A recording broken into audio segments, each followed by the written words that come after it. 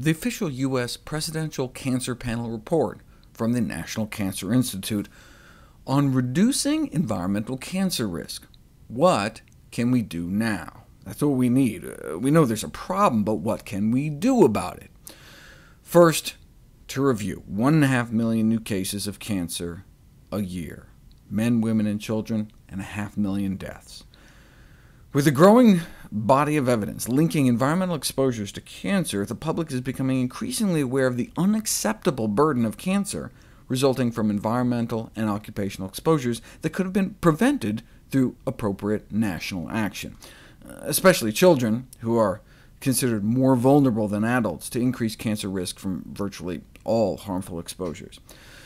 Unfortunately, the report concludes the grievous harm from this group of carcinogens has not been addressed adequately by the National Cancer Program. The American people, even before they are born, are bombarded continually with myriad combinations of these dangerous exposures. The panel urges you, Mr. President, most strongly to use the power of your office to remove the carcinogens and other toxins from our food, water, and air that needlessly increase healthcare costs, cripple our nation's productivity, and devastate American lives. Strong words, but what can we do? They don't give much dietary guidance. Basically, they just say choose organic and free range. Exposure to pesticides can be decreased by choosing, to the extent possible, food grown without pesticides and chemical fertilizers, and washing conventionally grown produce to remove residues.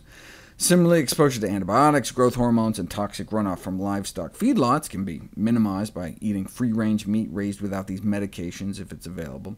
Avoiding or minimizing consumption of processed, charred, and well-done meats will reduce exposure to the carcinogenic heterocyclic amines and polyaromatic hydrocarbons. Unfortunately, they don't go into specifics in terms of which types of fruits and vegetables and which types of meat are the most contaminated. I assume they avoided going into details so as to not upset any particular agricultural sectors, but it does diminish the report's practical usefulness.